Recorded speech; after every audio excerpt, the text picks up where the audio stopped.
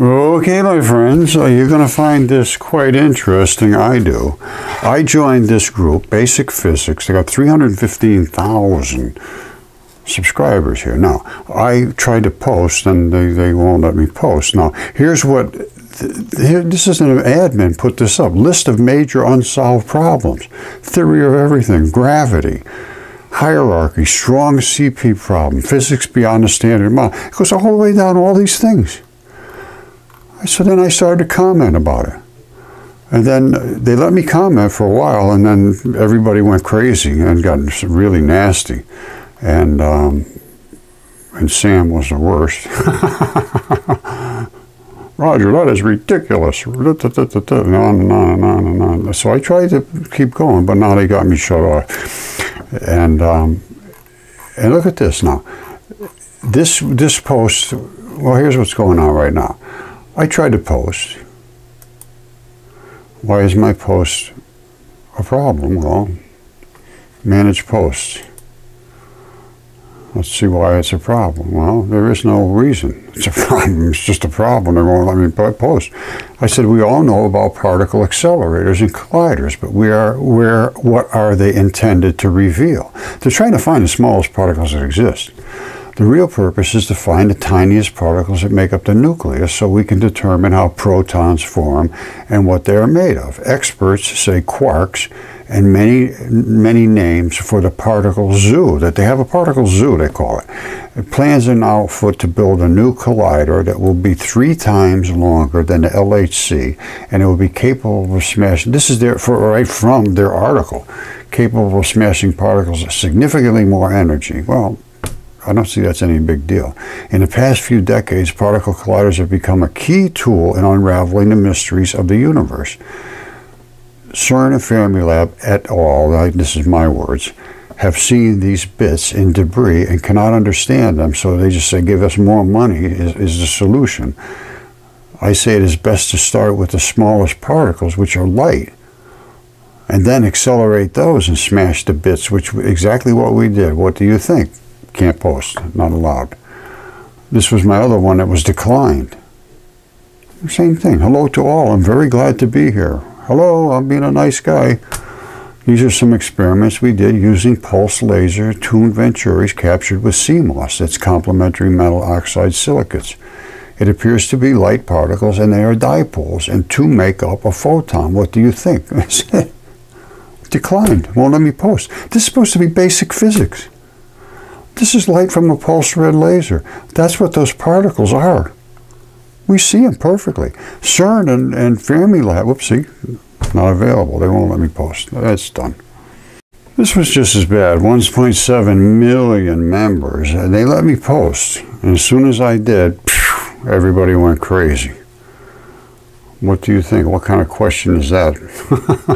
Science doesn't work by a show of hands on Facebook. We know what we're talking about. We're all geniuses. People are limited to commenting every 5 minutes on this post. It sounded like a pinball machine when I first posted. 1.9 thousand comments in a couple of days. I mean, they just went crazy on me. And every one of them basically was nasty. It was a few that were reasonable.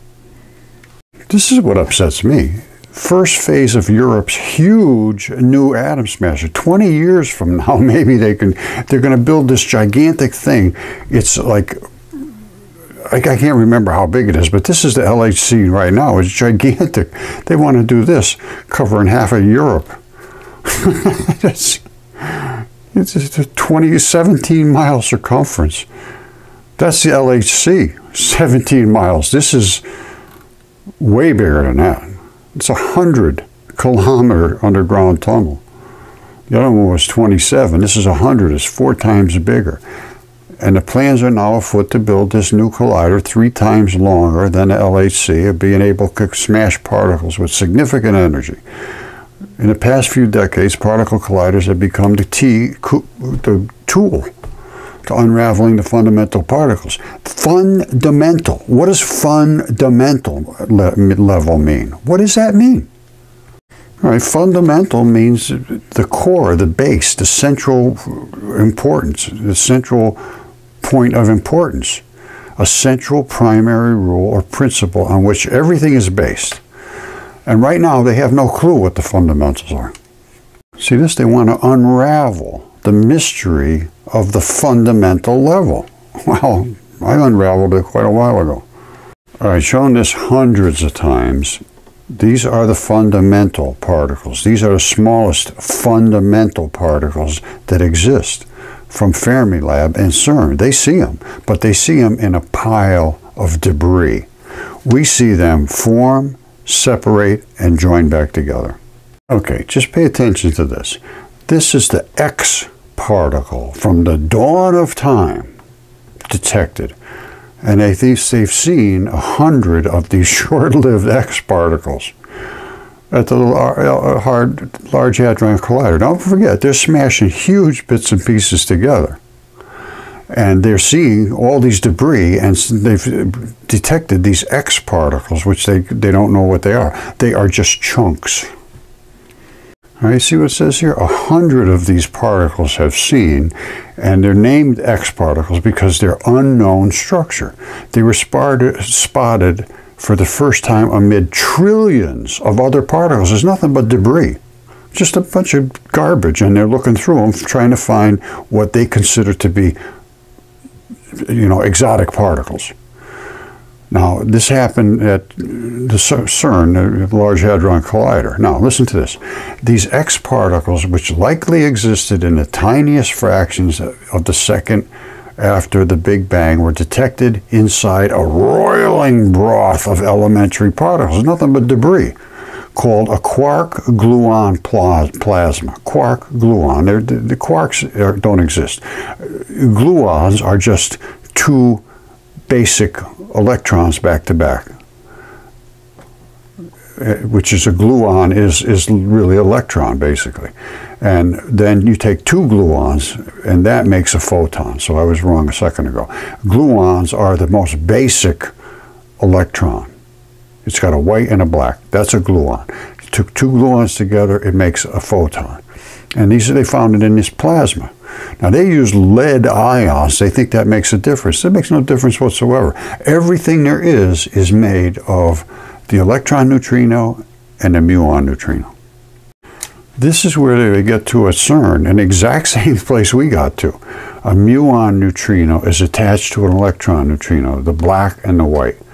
The muon goes on its own way and the electron turns into showers, electron showers. That's exactly what we did here.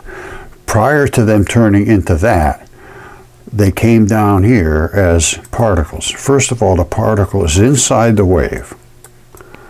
Okay, it's in here and it has a magnetic field around it, so it makes a wave. Particle-wave duality.